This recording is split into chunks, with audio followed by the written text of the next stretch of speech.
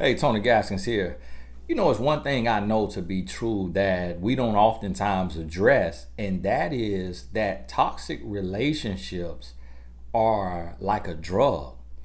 And I saw this personally because, and I want you to think about this and first identify what a toxic relationship is.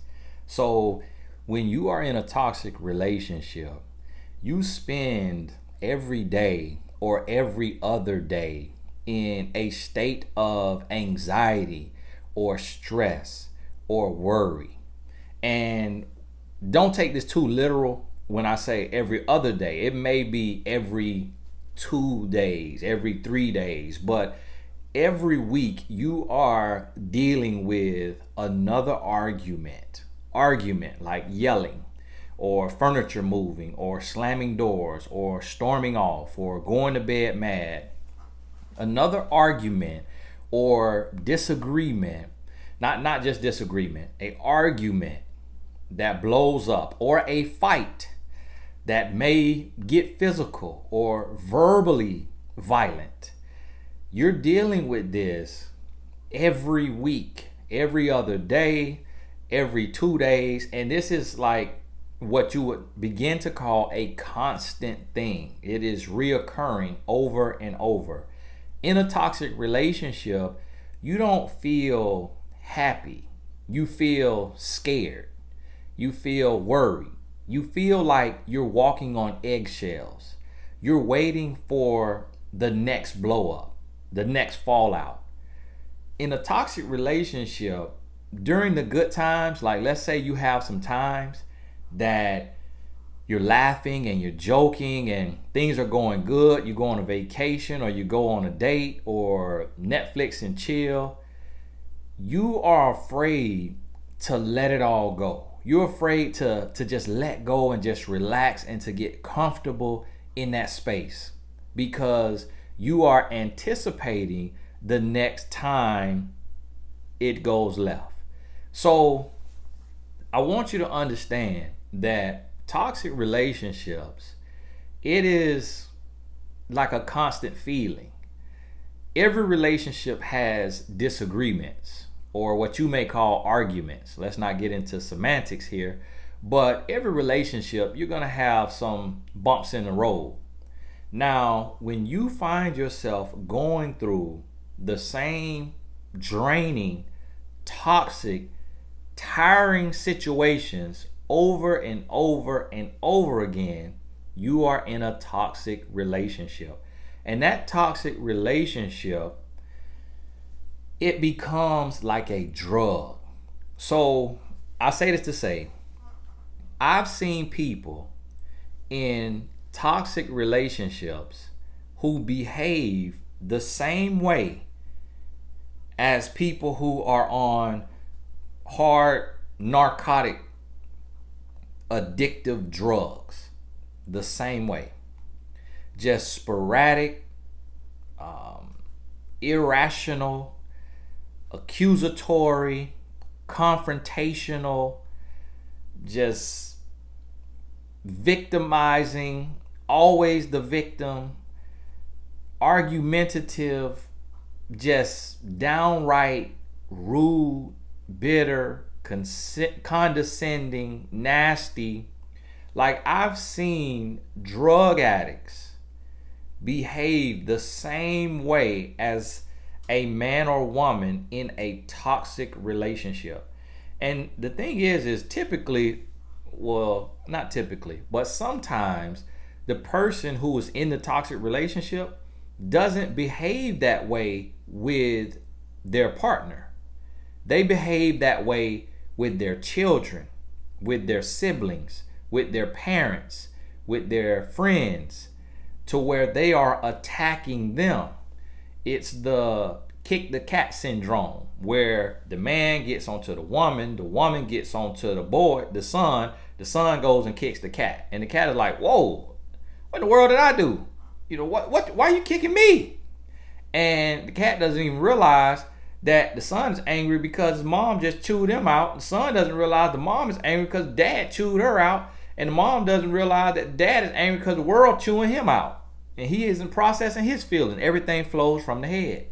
So I want you to think about this, and I want you to identify if you've been in a toxic relationship or if you are in a toxic relationship. Because if you are in a toxic relationship, what is the definition of toxic? Maybe I can look it up right now. And I want you to understand this because, and it may not relate exactly, poisonous. First definition is poisonous. So what do toxins do in your body? They poison you. So what does a toxic relationship do to your heart? It poisons it. And what does a poisoned heart do to you? It kills you. So it will slowly but surely break you down. Your immune system will break down. Your health will get bad. Your mental state will break down. Your emotional state will break down. Your spiritual state will break down. All of that will affect your physical state, and you will become physically sick over and over again from being in this toxic relationship. You will have a broken heart, and you will suffer from a broken heart if you are in a toxic relationship. So in this space, what happens is you have to have a mind shift.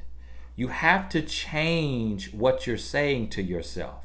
You have to change the way you're talking to yourself and stop saying things to yourself like, you know, I know it can work out. I know that he can change or she can change. I know that we're meant to be. I know this is my soulmate.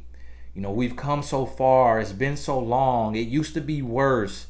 You know, I feel like it's getting better. The good times are so amazing, but the bad times are so bad. But I feel like the good outweighs the bad.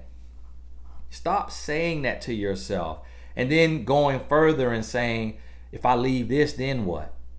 What's going to be different? This is the second one or the third one in a row that's turned out like this. So this must be what relationships are. This is what I'm attracted to. I'm not attracted to the nice guy, to the good guy. I'm too tough for that. I'll run all over him. I'll devour him. I'll chew him and spit him out. I need a tough man. I need this type of man. Stop lying to yourself. Oh, he's a good heart. He has a good heart. He just was raised in a rough area. He didn't know his dad. He didn't know his mom. You know, he just went through so much in his life. He watched his brother get killed. He watched his mom get killed. He watched his dad get killed. His best friend got shot right in front of him. You know, he was abused when he was young. You know, and you're making all of these excuses for him instead of making him be accountable to healing from his past pain. So it is that man's job or that woman's job, if she is the toxic one, to do the work to heal, to go to therapy, identify what they're dealing with, what they're struggling with, learn from that, heal, begin the growth process, then go to coaching and learn how to turn the pain into purpose, how to birth something from it, a nonprofit organization, a book, a new company, a clothing line. Learn how to set goals, learn how to make a plan with their life coach. But it is his or her duty to do the work. Yes, you may call yourself an empath. Yes, you may call yourself a nurturer. Yes, you may have all these fancy names for who you are and what you do and why you're here, but you are lying to yourself if you are allowing yourself to be in a toxic relationship, suffering at the hands of verbal or physical or mental or emotional abuse. You're lying to yourself and you are cheating yourself out of real love. I have real love, so I can attest to the fact that it is real. My wife and I do not argue. We disagree, but we don't yell and scream and curse and storm away and go to bed mad. We have learned how to communicate, how to respect one another, how to love one another, and how to work through our differences through honest, open, and real and healthy communication. So listen, do not buy the lie that every relationship is going to be knocked down, drag out, fussing, fighting, yelling, screaming, cursing, and that if you're not arguing, if you're not fighting, that it's not real. Do not buy that lie. That is a lie from the pit to deceive you and to make you settle. Real love does exist. Healthy relationships do exist, and you can have a pain-free, happy, healthy, and whole relationship. I'm living it. I'm telling you, and I come from toxic relationships. I come from the worst and being the worst to having a healthy and whole relationship. Stop settling. Stop believing the lies. And you know, if you have not gotten my book, Make It Work, I got my copy right here.